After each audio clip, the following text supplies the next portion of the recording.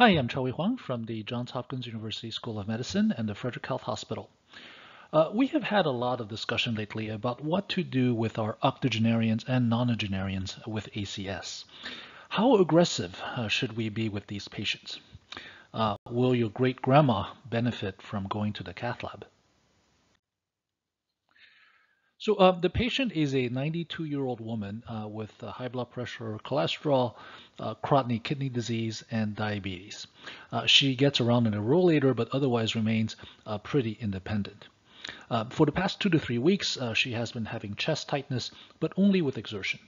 The frequency and intensity have been getting worse, so her daughter made her come to the emergency room. And in the ED, she was in no distress. She was very pleasant, and her vitals were stable. Her ECG was unremarkable. Labs were notable for an elevated troponin, as well as a creatinine of 1.3, which was her baseline. The echo was technically limited, but showed a normal ejection fraction without any obvious wall motion abnormalities. So, all right, you get a call from the medical cardiologist about this patient.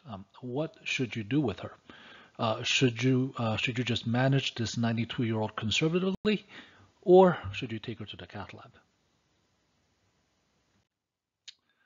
Well, up until recently, evidence-based guidance for the benefit of invasive therapy for older patients have been really quite lacking. There have been a few post hoc analyses and small randomized trials that seem to favor the invasive approach, but in practice, many of us will shy away from offering an invasive approach to the very elderly.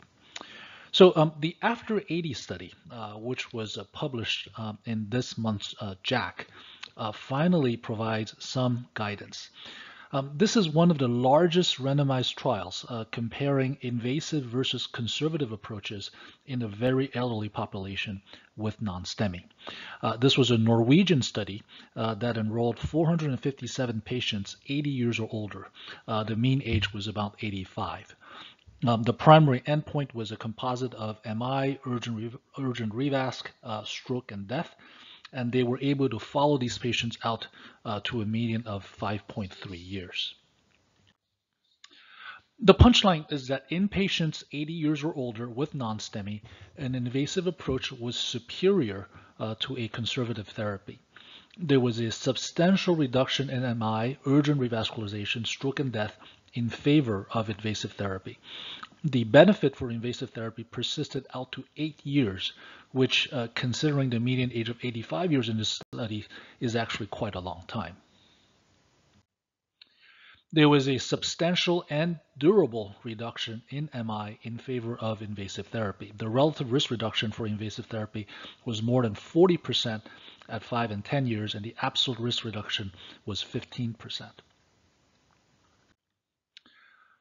What about patients with kidney disease? Well, invasive therapy was superior to conservative therapy in this population as well.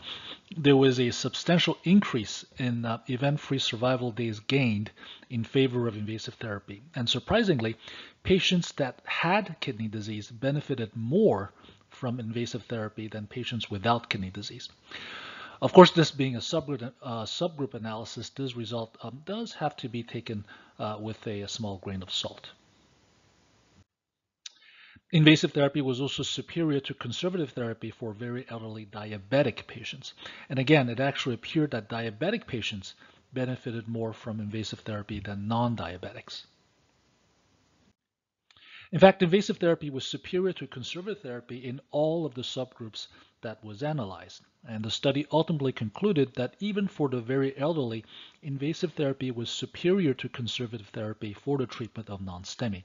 Invasive therapy was superior for all subgroups, and the benefit was even more amplified in higher risk patients with renal failure and diabetes. So we decided to take our 92-year-old non-STEMI patient to the cath lab. And on cath, the RCA had non-critical disease, and you can see the circumflex and LAD here. The circ has severe mid-segment disease, and you can see that the LAD has severe proximal disease. Here you can see the LAD a little bit better. There is a segment of disease in the mid-LAD, but the critical lesion is that focal stenosis in the proximal LAD. We decided to go after the proximal LED first, and PCI was very straightforward. We used a workhorse wire, a 275 by 50 millimeter DES, which we post-dilated using IVUS with a 3.25 millimeter NC balloon. And as you can see, the angiographic result in the proximal LED was quite satisfactory. And given her renal function, we decided to stage the PCI of the circumflex. She came back a week later for PCI of the circ. As you can see, the stent in the proximal LED is widely patent. And again, we see the severe disease in the mid-circumflex. PCI of the circ was also quite straightforward. We also used a workhorse wire, this time a 2.5 by 25 millimeter compliant balloon, a 2.5 by 38 millimeter DES, which we then post-dilated using IVUS guidance with a 3.0 NC balloon. And we were happy with the angiographic result in the circumflex as well. She did well. Her renal function remained stable, and she was discharged on 1 year of that. All right, take-home messages. My main take-home is that we should really avoid reflexively relegating the very elderly to only a conservative approach. The latest clinical data suggests that there is a substantial and durable reduction in MI and MACE for very elderly patients with non-STEMI in favor of invasive therapy. And most surprisingly, although with the usual caveats of subgroup analyses, the benefit seems to be even more amplified in higher risk patients with diabetes and with kidney disease. As always, as for any complex patient, a discussion with your referring cardiologist, the patient, and family will be helpful to tailor your therapeutic approach. Thank you for watching.